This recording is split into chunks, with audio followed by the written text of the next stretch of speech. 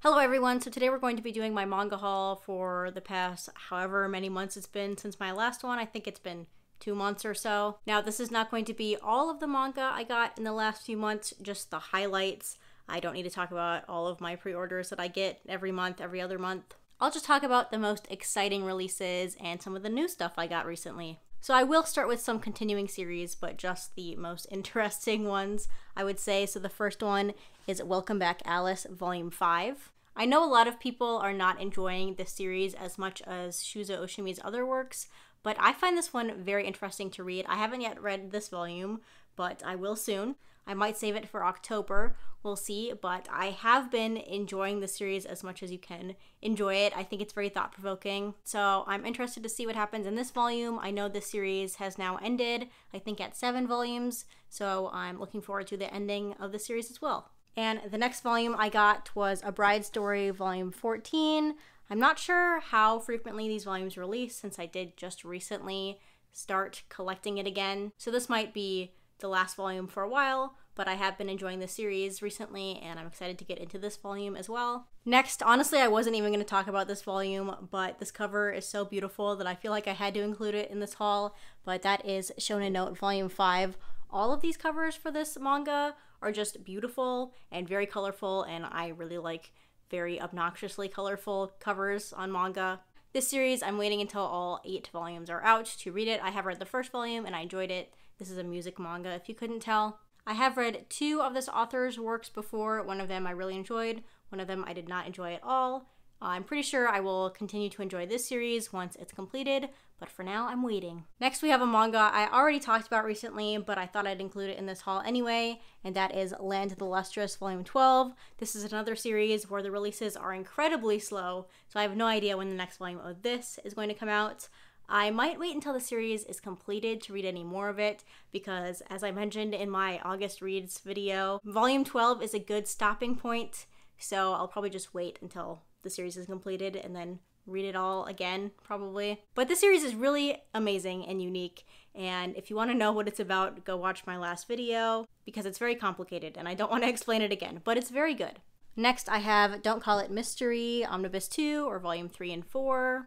I very much enjoyed the first volume of this. I have not read this volume yet, but as soon as I'm done reading Yowamushi Pedal, all of these other volumes that I picked up I will read, but I am looking forward to reading it as soon as possible. Speaking of Yowamushi Pedal, I got the most recent volume with Omnibus 23. I'm currently on Volume 10, or Omnibus 10, and I'm having a fantastic time with this. Honestly, reading a sports manga for the first time is just a magical feeling for me, and so that's what I'm dealing with Yowamushi Pedal, having a great time with it. It's very ridiculous and over the top, but I'm having a lot of fun. Next we have a bunch of Volume 1s, so new series that recently released that I picked up and want to try out. I'll probably have another try a volume video in October, because I have some spooky reads on the list I want to try. But the first Volume 1 I have is Touge Oni. Maybe. I don't know how to pronounce that. I should look it up. This seems to be a fantasy series. I've heard pretty good reviews for the first volume. I had it on my radar, but I wasn't sure I was going to pick it up. But since I have heard so many people like this first volume, I'll definitely give it a try. Look at this moth lady on the back. I like that. That's interesting. Next, I have The Darwin Incident, Volume 1. This is one of those series where I heard something about it like a year ago or something when it was announced, and that made me want to pick it up, and then I promptly forgot what got me interested in it in the first place, but I saw it was released and I picked it up. And I have heard generally good reviews about this first volume, so I will give it a try and let you know what I think of it. Next I have Volumes 1 and Volume 2 of Soloist in a Cage. This is one I wasn't going to pick up because I know it's available on the Manga Plus app to read for free, so I was going to read it there before I picked it up. But since it is only 3 volumes and I saw it's kind of a post-apocalyptic action manga, I just went ahead and purchased it. And once the 3rd volume is out, I'll just read the whole thing. I have been trying to kind of steer clear of these really short series because usually they're not incredibly memorable to me, but this one seems interesting enough for me to purchase it. The next volume I got is Glitch Volume 1. This, I can't remember if this is completed in a short series or if it's still ongoing. I'm not sure. But but I believe this is a mystery manga with some weird, maybe paranormal elements. I'm not sure. I saw some pictures on Instagram of this series, and it just seemed kind of weird, and I like weird manga, so that's why I picked it up. I've also heard pretty good things about this author's other works, so I'm very eager to get to this one. This one I'll also try in another try-a-volume video, and I'll let you know what I think of it. The next volume I got is Cat-Eyed Boy, Volume 1, by Kazuo Umez. This is a re-release from Viz. They have previously published this in a paperback format. Honestly, I think this cover and this design of the book looks way better than that first one, even though I do like the blue and pink on the first one. This just goes along a lot better with the other new releases from this author. So I'm very happy to have this. I'm pretty sure it's complete at 2 volumes. I was thinking about just waiting until it's all out, but I'll probably just read this one since usually Kazuo Umez is pretty episodic, but I'm definitely looking forward to this. Anytime you combine cats and horror manga, I almost always enjoy it. And the last volume for this section is one of my most anticipated releases of the year, and that is, I don't know how to pronounce the title, #Dracula, maybe, I don't know. I don't want to call it DRCL because that's very clunky, so I'll just call it #Dracula. But the subtitle is Midnight Children. This is based on Dracula, which is one of my favorite classic novels. I love Dracula. I've taken a little bit of a peek into this volume. I'm trying to wait until October to read it, but I couldn't stop myself from taking a peek at the art. It's creepy. It's very realistic. If you couldn't tell from the cover, Shinichi Sakamoto definitely has a very realistic art style, very highly detailed, and I could totally see that in the art. And that means whenever there's a creepy scene, it is way creepier. So I'm definitely looking forward to this. I'm going to try my hardest to wait until October to read it.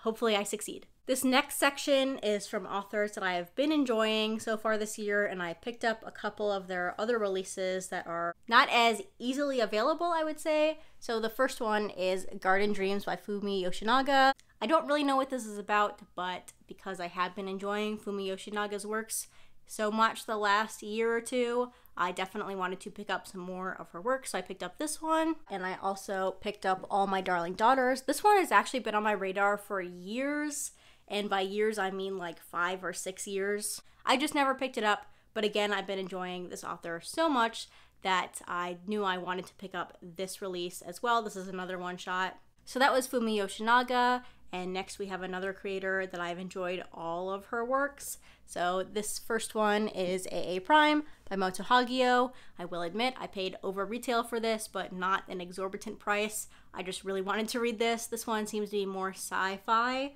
than some of her other works. This volume itself, this book, is over 25 years old, and honestly it looks brand new, and I just bought it used from Amazon, so I had no idea what the condition was going to be besides that it said very good, and definitely very good condition, so I'm very happy to have this. And the next one you've already seen because I mentioned it in my TBR video, but I didn't actually haul it, so I thought I'd mention it in this haul, but that is The Heart of Thomas by Moto Hagio. This is a very highly sought after manga right now. It's currently out of print from Fantagraphics. Amazon has been teasing us with putting up listings of the manga at retail price and letting people order it, but not actually shipping anything out. So I did put in an order for it that obviously did not get fulfilled.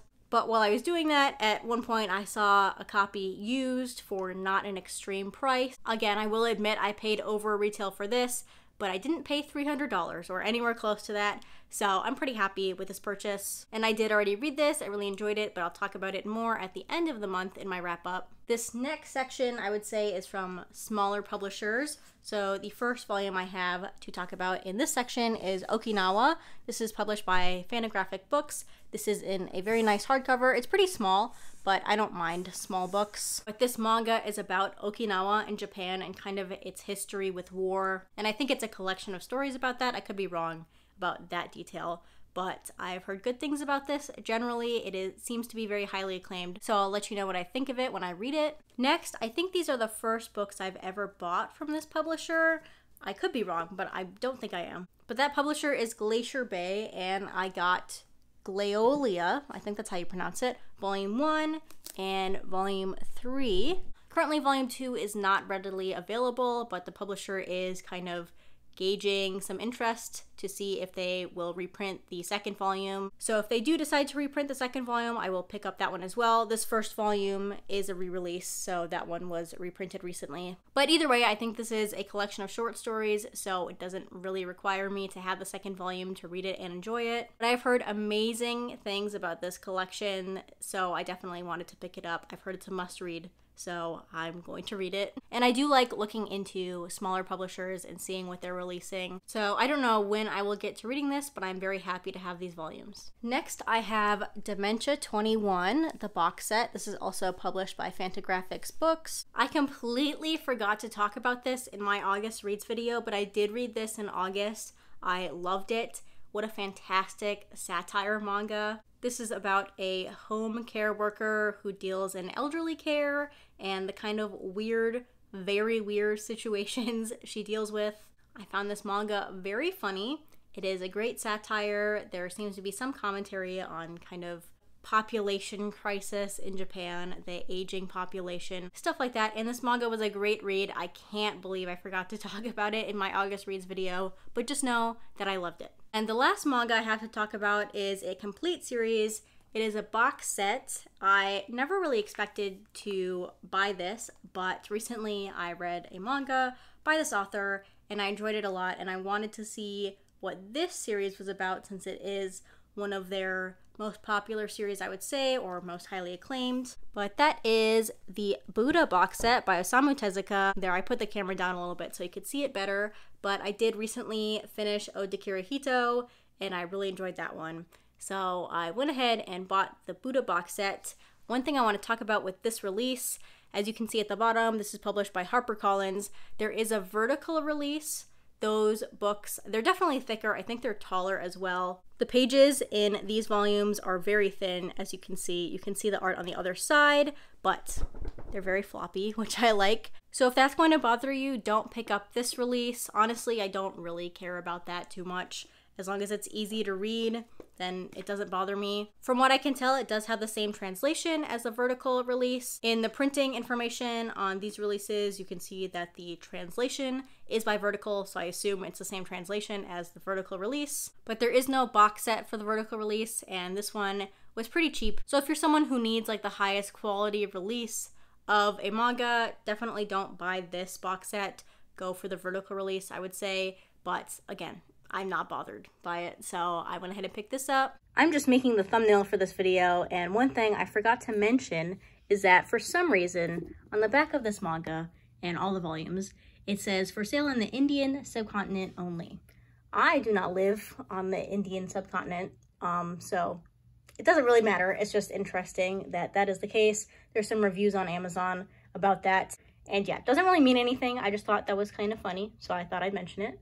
I do enjoy reading classic manga a lot, actually. I like seeing where the influences come from, so I'm eager to give this a try. I'll let you know what I think of it. But either way, I'm happy to have it. Happy to have another classic manga in my collection. So that's everything I wanted to talk about from the last few months. If you've read any of these, particularly the ones in the second half of the video, please let me know your thoughts on them down below, or let me know what your favorite pickup recently was. But that's gonna be it for this video. Thanks for watching, and I'll see you next time. Bye!